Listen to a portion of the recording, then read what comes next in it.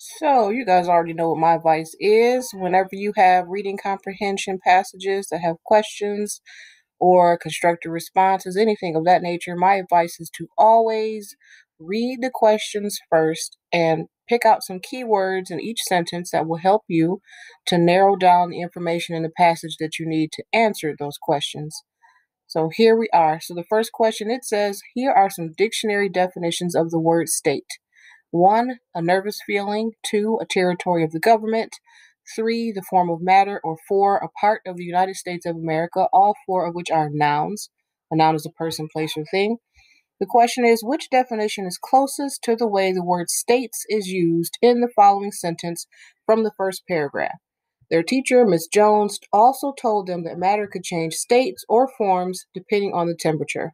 So, which definition from above shows the way the word states is used in that sentence? Number 2, which term should be placed in the arrow? So basically, ice, what happens to it in order for it to become water? A, evaporation. B, heat. C, gas. Or D, liquid. Which one of those is added to ice in order to make it into water? Number 3, what was Tamara's hypothesis? A, that the cube would evaporate. B, that the ice cube would refreeze if they put it in the freezer.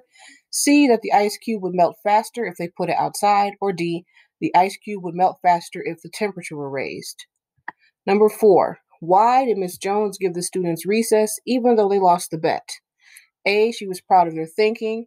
B, she wanted to take a break on Friday. C, she always let them have extra recess on Friday. Or D, they had behaved well. 5. In the story, what did Ivan learn? A, always bet against Miss Jones. B, Miss Jones never keeps her promises. C, matter can change states, even though a person may not be able to see it happen. Or D, matter never changes. So now that I've read the questions, I go to the top, and I'm going to read the Great Ice Challenge. The fifth grade class at Eagle Lake Elementary was learning about the states of matter. They learned that matter was anything that contained mass and had volume, such as a chair, a person, and even air. Their teacher, Miss Jones, also told them that matter could change states or forms depending on the temperature. That does not make any sense, said Ivan. A chair is always a chair, air is always air, and I'm always Ivan. I have never seen any of these change states. Said Miss Jones. What if I can prove you wrong? The kids were excited because this sounded like an interesting challenge. The kids gleefully accepted the challenge and anxiously waited as Miss Jones showed them an ice cube on a tray. Is this ice cube matter? She asked them as she held up one of the ice cubes. Sure, said Tamara. It definitely has mass because we can put it on the triple beam balance and weigh it, and it also has volume because it takes up space. I know that the ice cube is in a solid state of matter because it has a specific size and shape.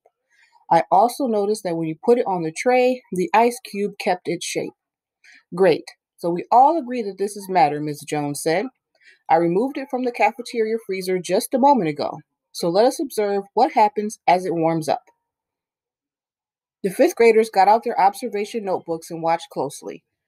They took detailed notes as the ice cube began to drip, creating a small puddle in the middle of the tray.